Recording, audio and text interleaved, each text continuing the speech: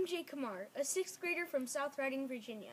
Have you noticed what a wonderful day it is? The sun's shining, the birds are chirping, and I'm breathing this clean, wonderful air. Unfortunately, many people around the world don't have the luxury of breathing clean air. According to the World Health Organization, 7 million people die every year from air pollution. Over the past 3 decades, the rate of lung cancer caused by air pollutants has increased by 465%. However, existing air purifiers are widely inefficient and don't prevent outdoor air pollution from entering the home. I realized there needed to be a solution to this terrible problem, so I created a solar-powered air ionizer that would fit into a window. This would rid the incoming air of dust before it enters the house. The dirt is caught through the mesh from the dirty air, and the fan blows the clean air through.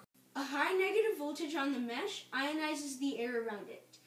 These ions bond with the positively charged dust particles, making the particles too heavy to float, so they stick to the mesh. Let me walk you through the electronics of my solution. First, the sun powers these solar panels, which charges the battery through this electronic circuit, and the voltage is then inverted from DC to AC and stepped up to 110 volts. This series of capacitors and diodes steps the voltage up to -5 kilovolts to create a strong shock through this copper wire mesh. This mesh is negatively charged and the dust is generally positively charged. So the fan will suck the dust through and the dust will be stuck to the negatively charged mesh as the fan is blowing the clean air through the window.